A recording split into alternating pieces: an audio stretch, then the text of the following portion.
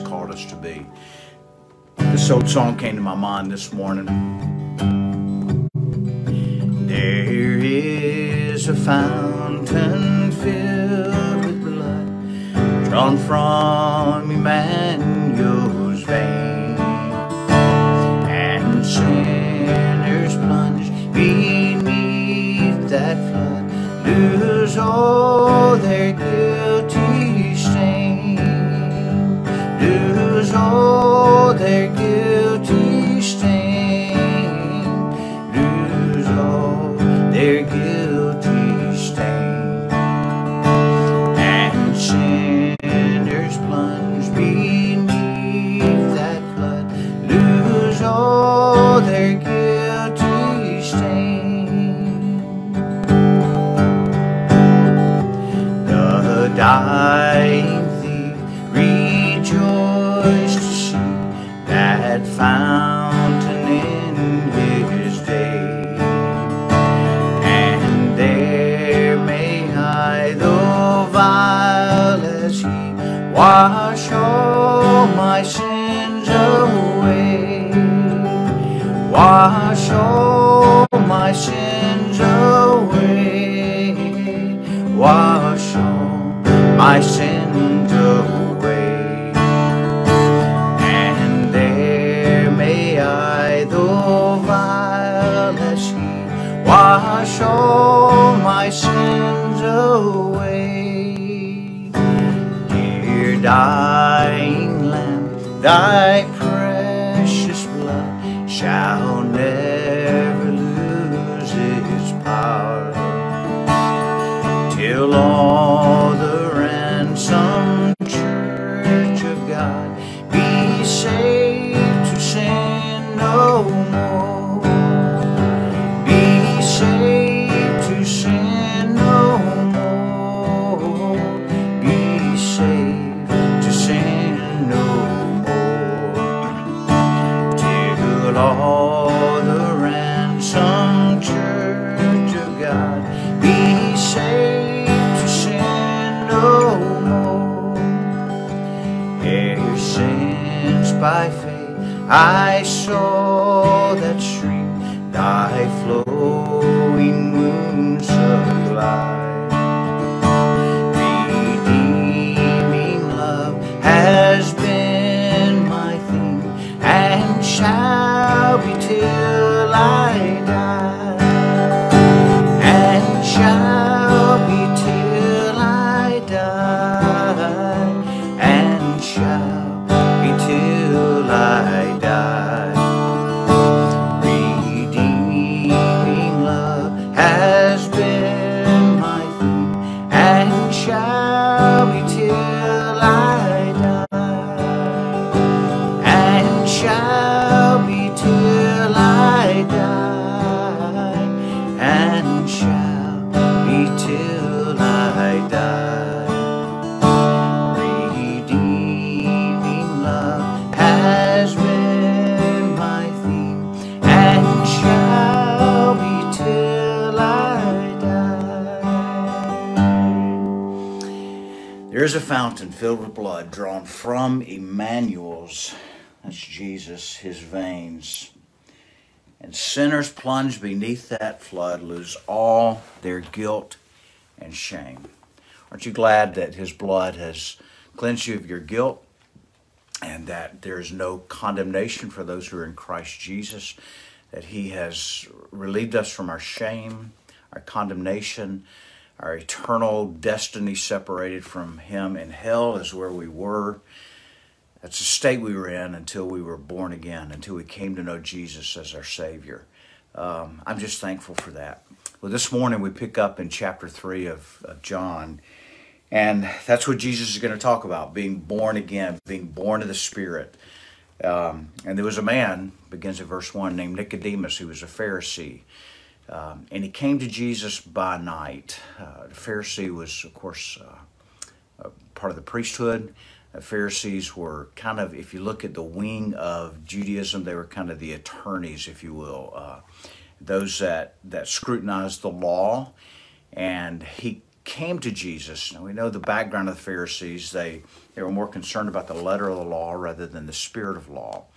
And as a means to try to guard against and impose weighty restrictions on the people, they put other laws in place to surround the laws, in particular the law of the Sabbath, keeping the Sabbath, the day holy, separated unto the Lord. And so they were legalist. They took the law of God and they added other restrictions to that in order to the very minutest detail, try to keep others from violating the law. And Jesus condemned them because he said, those things that you heap on others, you don't even keep yourselves. And so they were, in fact, legalists. And let me describe real quick. We accuse people of being legalists, and a lot of times we accuse them of being legalists just for holding to the Word of God. But legalism, by its definition, is taking a requirement of God or taking a principle of Scripture that one may not have certain convictions over. There are many things we are free to, but we have to make a decision by the Holy Spirit whether or not that's good for us or not. For instance, when I was growing up, it was shunned upon for dancing. Baptists didn't dance. And I'm not sure why that was a law, if you will, that people placed on it, but certain people may not have had convictions about dancing. Maybe they felt dancing was okay. Now, the Word of God certainly doesn't restrict dancing, but the Baptist said you can't dance. Or you can't have long hair, guys, or women, you have to wear dresses, whatever it is. Well, that's a personal conviction. It's like that Paul was talking about in Corinthians of not eating meat sacrificed to idols. And so where I have a personal conviction that I say, this is not okay for me. If I took that conviction and I imposed it on somebody else and said, well, it's not okay for me, so it's not okay for you, then that's legalism by definition. And so it's taking those things that may be a personal conviction and imposing that on others. That's legalism, and the church is full of legalists. And so here Nicodemus comes to Jesus by night. It's interesting that he came to him by night. A couple of takes on that. One, maybe he didn't want to be seen talking with Jesus because Jesus has already started some ruckus among the Pharisees at this time, and perhaps he didn't want to be seen by his fellow Pharisees of coming to Jesus. The other possibility is maybe he wanted some extended conversation with Jesus, and the only way to get to him was to come to him at night when the crowds weren't around him. But nevertheless, Nicodemus comes to Jesus at night. And he came to Jesus and he said to him, Rabbi, we know that you are a teacher come from God, for no one can do these signs that you do unless God is with him. So it was recognized that Jesus, at a minimum, was a teacher that was come from God, because the signs that he had done, the sign that we looked at yesterday of just turning the water into wine, changing the molecular structure of something, only God can circumvent natural law. And so he recognized that he had to be a man from God. And Jesus answered him, truly, truly, I say to you, unless one is born again, he cannot see the kingdom of God. And Jesus kind of turns the tables on him. Nicodemus comes to him and says, hey, we recognize you're a teacher from God. And Jesus seems to go right for the jugular in this, to get down to the point. Listen, the reason I've come is so that men might be born again. And he said, unless a man is born again, he cannot see the kingdom of God. There's no other way to have the forgiveness of sin, regeneration, to be declared righteous, to be declared holy in God's sight, unless one is born again. You can't go to church for millennia and expect to be saved. You can't do all good and expect to be saved. The Bible says that our righteousness before God's are just like filthy rags. In other words, any right that we would ever try to do in God's eyes is like filthy rags. And so there's nothing man can do to save himself. And so Jesus is declaring, this is why I've come, so that man might have the possibility of being, well, the probability of being born again if they place their trust in what I have done for them. And Nicodemus said to him, how can a man be born when he is old? Can he enter a second time into his mother's womb and be born? Nicodemus didn't quite understand what Jesus was talking about. Nicodemus thought that Jesus was talking about things in the natural, in the flesh. Jesus was speaking of those things that are spiritually. And he says, truly, truly, I say to you, unless one is born of water, that's the natural birth, born of water, and the Spirit, he cannot enter the kingdom of God. You see, in our fallen, sinful state, our spirits are dead to God. The moment Adam and Eve sinned against God in the garden, their spirit was dead to God. It's dead, has no life in it. And unless that is born again, regenerated by the Holy Spirit of God, where a new creation is created. Paul said, therefore we're a new creation in Christ. Old things have passed away. Behold, all things have now become new. So unless one is born again, born of the Spirit, they cannot enter the kingdom of heaven. That which is born of the flesh is flesh, and that which is born of the Spirit is spirit. This body is going to die. It's going to waste away, or it's going to be cremated. It's going to go away. But our spirit remains forever. It lives forever. We might say we're really spiritual beings cloaked in human flesh. And so where we commune, where we have a relationship to God, is by our spirit. And so he goes on to verse 7 to say, do not marvel that I say you must be born again. The wind blows where it wishes, and you hear its sound, but you do not know where it comes from or where it goes. So it is with everyone who is born of the Spirit. Now hear what Jesus is declaring, the sovereignty of the Holy Spirit of God. God works by the Holy Spirit. God, the Holy Spirit, should I say, works to regenerate men, to cause us to be born again. And it's the Spirit's work that causes us to be born again. We cannot do it in our natural state. We can't do it just through a mental consciousness, but it's got to be by the Holy Spirit of God. And Nicodemus said to him, how can these things be? And Jesus answered him, are you the teacher of Israel, and yet you do not understand these things? You see, the Pharisees were the experts in the law. They were the experts in the Word of God, in the Torah, the Old Testament. And Jesus said, hey, you're an expert in the law, and you didn't see this all the time. You see, this isn't something new. This has always been.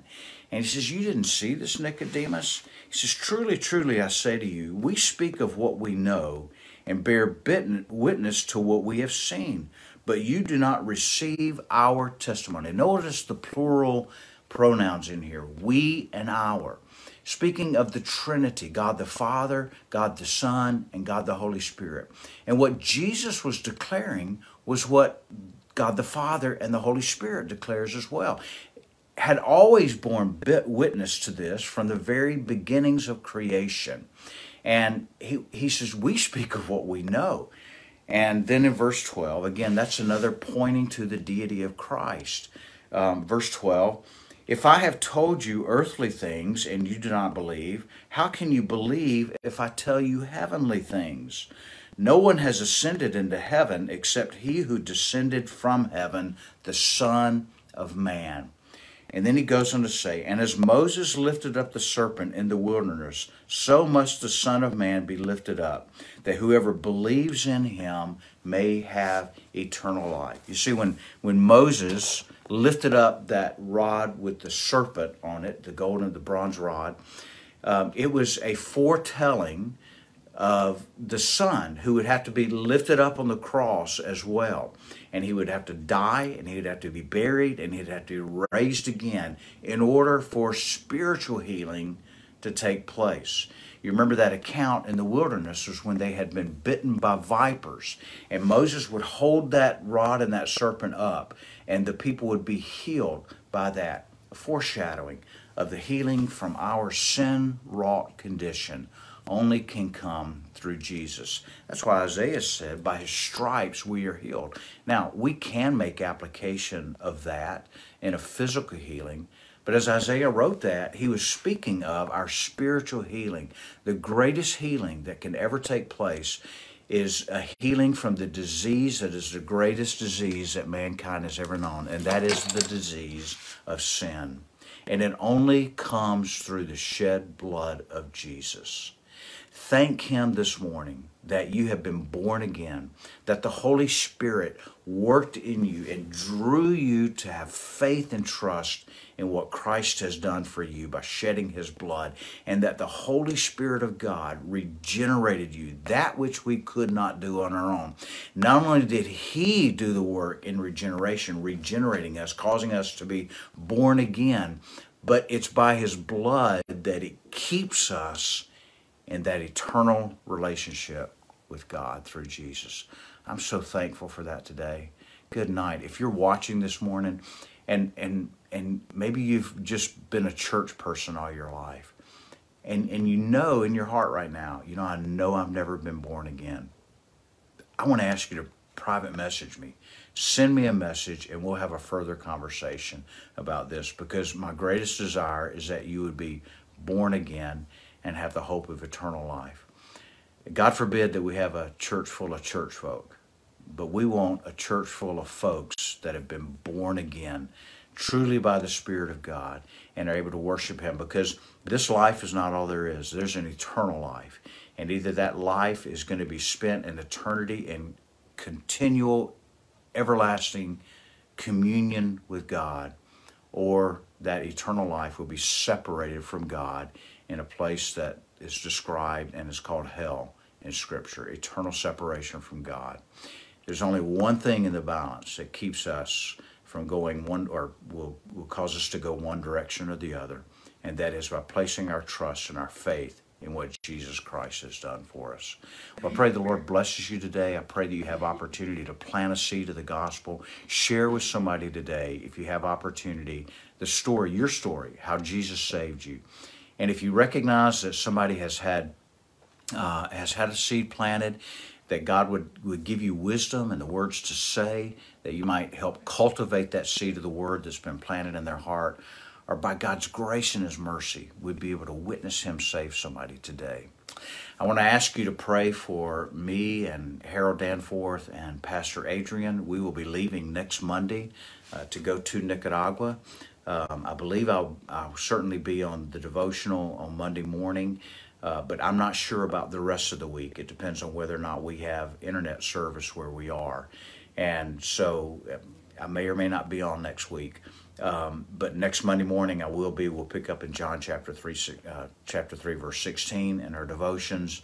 But pray for us. Pray for our safety. Pray for those men that will be encouraging. Nicaragua's in a very tenuous state right now, and I think I saw Abed or Aaron on with me this morning that are there in Nicaragua. But pray for us as we travel. We'll be there from Monday to Friday of next week. I love you. I pray the Lord's blessings on you, that He keep you. Look forward to seeing you this weekend. Men, I'll see you Saturday morning. Have a great day.